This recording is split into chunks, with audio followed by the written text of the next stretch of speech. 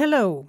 The programme you're about to listen to was first broadcast in September 2010 on the BBC Learning English website. For more English language learning programmes and podcasts, search for BBC Learning English. And now, on with the show. This is 6 Minute English from bbclearningenglish.com. Hello, I'm Alice, and this is 6 Minute English. I'm joined today by Rob. Hi, Rob. Hello, Alice. Today we're talking about some of the new words which have entered the English language recently. These are words which have been added to the Oxford Dictionary of English this year. There are quite a few, but we thought we'd pick some which you might enjoy using. But first, a question. Rob, can you guess how many new words or phrases were added in this latest edition? Is it 100, 2,000 or 10,000? I would think that there are thousands of new words every year, but not all of them are added to the English dictionary. Let me have a think about it. I'll let you know the answer at the end of the programme.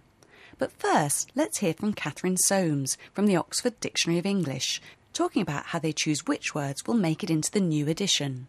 What we can do, we've got software tools that actually show how words are being used, how widely they're being used. So it's not just a question of numbers, it's a question of different places it's being used. So everywhere from magazines to newspapers to chat rooms.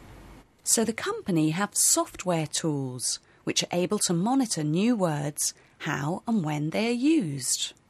Catherine Soames says it's not just a question of numbers. They don't just measure how often a new word is used. And she uses that phrase again. It's a question of different places. They also look at the different places where the word is used. For example, she says in magazines, newspapers and chat rooms. So a word must be used in a variety of places. That's right. In order to make it into the dictionary, it can't just be jargon, words which are specific to particular fields of interest. Many of the new words this year come from social networking. Here's Catherine Soames again to explain. Social networking as well is so huge, so we're getting words in the dictionary now like defriend or unfriend, which means take somebody off your friend list on a social networking site such as Facebook. We're seeing lots of words like that come into the language now. Rob, have you heard the words defriend or unfriend? I've never used them myself, but I know what they mean. If you remove someone from your friend list on social networking sites, you might defriend them or unfriend them. It's easy to make a new word just using the prefix de and un, but it does sound a bit clumsy. How about blogging?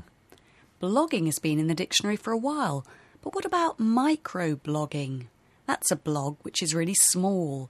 It could just be a sentence, a quick video link or an image.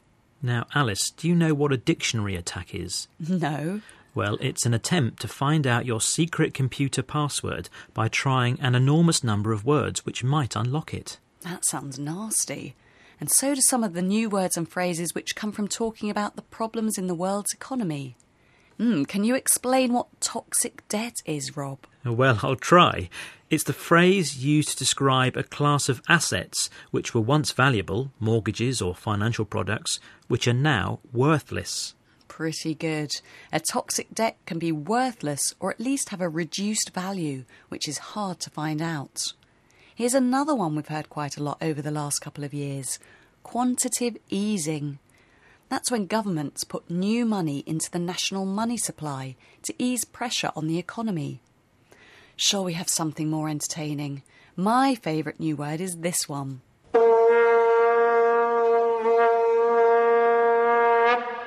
Haha, yes, that's probably what the year 2010 will be remembered for, the hum of the vuvuzela at the Football World Cup in South Africa. So, Rob, have you thought about the answer to my question at the beginning of the programme? How many new words do you think were added to the dictionary this year? Was it 100, 2,000 or 10,000? Well, I think 100 is too little and 10,000 is too many, so I'm going for 2,000. Well done. It's actually slightly more than 2,000 new words and phrases in this year's edition of the Oxford Dictionary of English. Shall we hear some of them again? Yes, of course. And here's some of the other language we heard in the programme. Addition. Addition. Software tools. Software tools. A question of. A question of. Chat rooms. Chat rooms. Jargon. Jargon. Social networking. Social networking. Defriend. Unfriend. Defriend. Unfriend. Microblogging. Microblogging. Dictionary attack. Dictionary attack. Toxic debt. Toxic debt. Quantitative easing. Quantitative easing.